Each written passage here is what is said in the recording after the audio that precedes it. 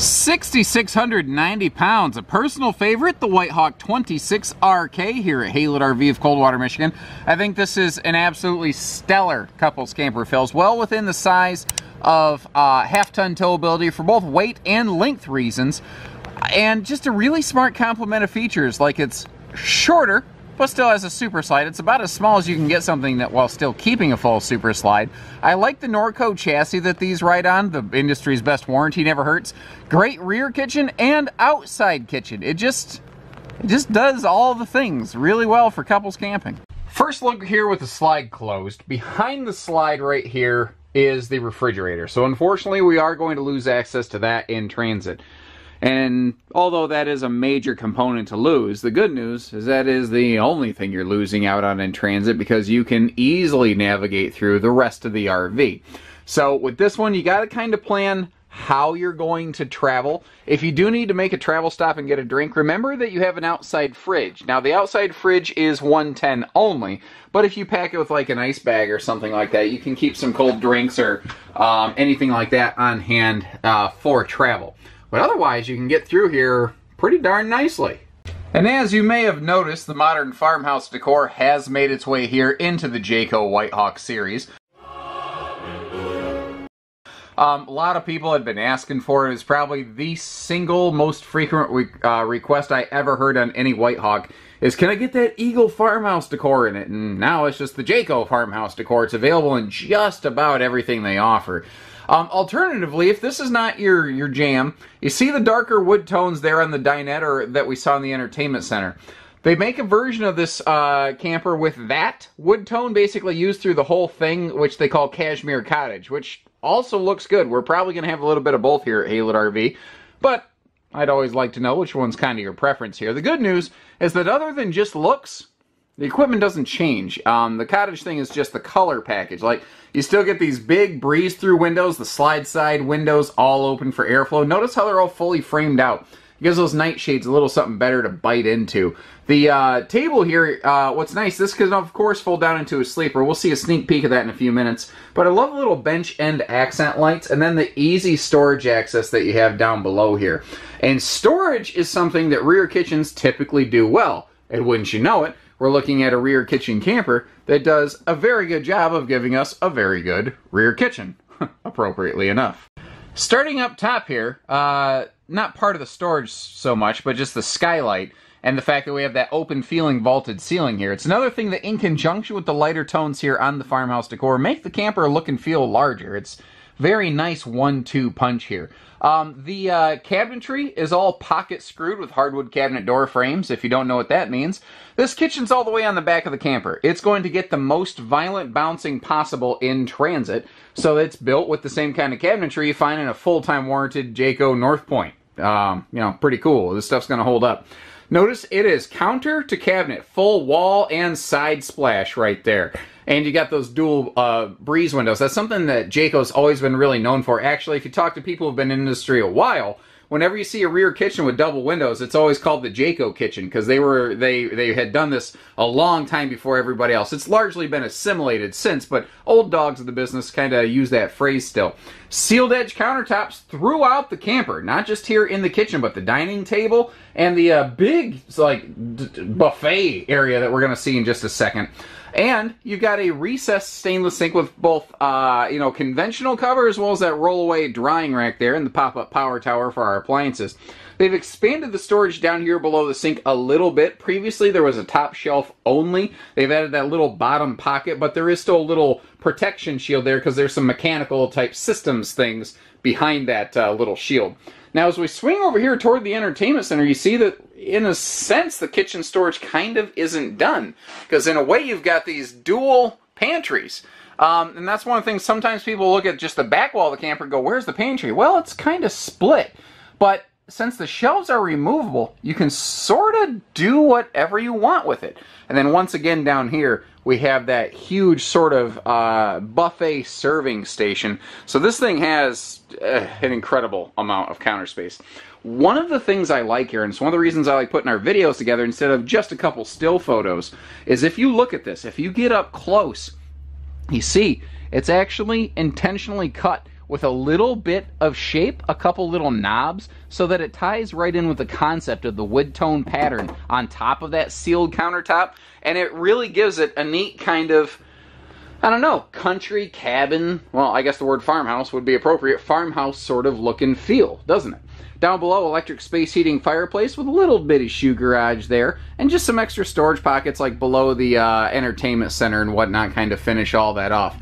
One of the things that we'll do on pretty much every White Hawk is outfit them with a larger 15,000 BTU air conditioner to really maximize your cooling power. And kind of along with that, another option that you have the ability to add to a White Hawk that you see that we're doing here is upgrading to a bigger like max air vent fan right there to really help that cross breeze and whole house airflow. Those things are good for more than just bathrooms, which I think a lot of people think about them in relation to bathrooms, but you can use them all over the place.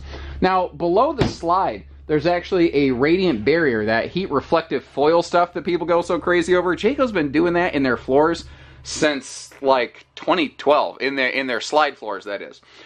Theater seat is an optional piece of equipment we have added to this one, and it's directly across from that, you might have noticed, huge TV. So we've got that sweet no-neck wrecker entertainment center. I was out for a couple days and I'm getting back into the swing of things, so pardon me here as I muddle my way through the first one or two, which would be today. The mirror there is also really intelligently placed on what would otherwise be a blank wall, and it really kind of fills everything up. Now, if we take a look, you can see how those window shades draw down to really black everything out. But even though it's not a hide-a-bed, the theater seat can still sort of function as a bit of a sleeper. I think if you're going to be using guest sleeping, though, the dinette over here is probably going to be your major location for things like that. But little kids will sleep in those theater seats just fine. They don't lie flat, but they lie flat enough. Also, it does have heat and massage in that, as well as LED lighting underneath, kind of like you're seeing the lighting under the dinette here, but you need more than just battery power that I'm using. You need actual 110 park or shore power to be able to activate those lights over there. Now, real quick, I also wanted to give us a good look at that entertainment center closed up, because those smoky glass inserts on those doors, they look good, and they help reflect more light around in here. They're not mirrors per se, but obviously they have a good mirrored surface on them. And it really helps this camper, pardon my umbrella down there, by the way, a little bit of a cold rainy day here at Haylett RV, helps the whole camper look and feel a little more alive. You know, there's a little bit more movement everywhere that you look. And I mean, again, just the amount of serving space that you have here is absolutely phenomenal. And by the way, I didn't mention this previously, but there are some outlets up here. It's hard to see, they're dark on dark, and that's a big question. I mean, when you see a big chunk of counter space like this, you're gonna be like, whoa, could I plug this in? Could I use this like a desk? What could I do with it? And the short answer is yes, yes you can. Coming through here to the walk-through middle bath, we start with more of that sealed edge countertop type stuff. And no matter what decor, whether it's the RV is outfitted in Cashmere Cottage is the name of it, or the modern farmhouse that we're looking at today, you'll always get a farmhouse bathroom and a cashmere bedroom. They always do it that way. I think because the idea is, you know, typically like a decor in your house is not exactly the same in the bedroom and bathroom as it is the rest of the home. So you've got more mirror doors here, and I'll spare you the look at me as much as I can help it today. But awesome linen space in here. I mean, this is big, this is deep, this is the same pocket screwed cabinetry that you find in the kitchen. Tons of storage space there.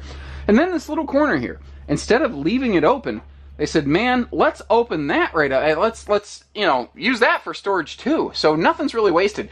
Now this is a funny triangular shaped cabinet, but what I think this is perfect for is like body washes, toiletries, things like that. And it does go all the way to the floor.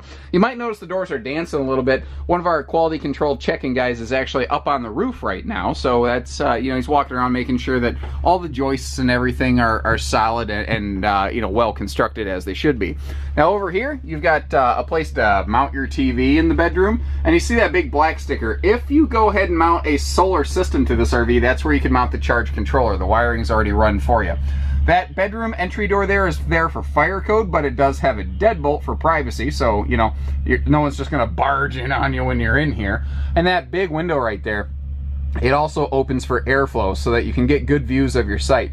Now, a really neat thing here, like, it's cool that you have these side stands. They have household outlets. You have USBs on that side over there.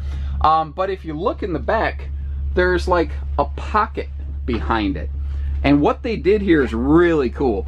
There's actually outlets back there as well. So it's basically a little kind of hideaway CPAP stand, and it puts the machine up by your face, which makes a lot more sense, doesn't it? Of course, there's a privacy shade for the front windshield here, but they've also touched up these lights. Like, it's cool that they light right up, but it's just this little touch sensor, and you've got 3 stages now. So you've got like night light, reading light, and viewing light.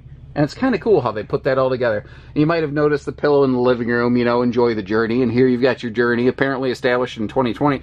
So, evidently, at the time of this filming, that pillow is from the future, like the Terminators. So, I'm actually a little suspect about that pillow right now, being a low-key shape-shifting Terminator. But I might just be sleep-deprived currently. I'm not sure. Anyway, and over here, why not? More storage, right? So that is yet another hanging closet, and I love that because it gives us the benefits of a storage closet in a slide without the extra weight and cost of a slide out. Plus, it can be taller, which means they actually have room for extra dresser drawers as well. Now, there is easy lift storage below the master bed as well, but what you can see here is it's completely separated from the front pass-through area, which is quite large. Now there's, over here on the driver's side, I don't normally start over here, but there's actually still the RV delivery driver's truck hooked up to it. I'm just kind of working ahead of the curve right now. You see the battery disconnect, and there is easy reach lighting on both sides of the pass-through. Now you can see how those are magnet held back and slam latched for easy operation. Very handy if you've got one hand full. Like when you're closing up camp, you got that power cord wrapped up in your hand. It's kind of, you don't really have 2 hands free to lump stuff up into there, you know, now you do. Neat thing here, a lot of ultralights will have 20-pound tanks, propane tanks that is, but Whitehawks have always been really good about having 30s for a lot of years now, and you can see on a drizzly day like this, the nose accent lights kind of punch through the mix. Does this thing look cool? When they went to this exterior styling on these Whitehawks, it just immediately looked like a spaceship to me. I absolutely love how these things look. Now, all the windows are tinted heavily, and Jayco's very good about that. I don't believe they make a trailer without window tint. It helps keep the sunshine out, but you've also got frameless windows on the sides here with slide side windows on either side of that slide. Our hookup stuff, like our outside showers, are located right here above the sewer outlet. And these have what they call their climate shield package, which begins with an enclosed heated underbelly.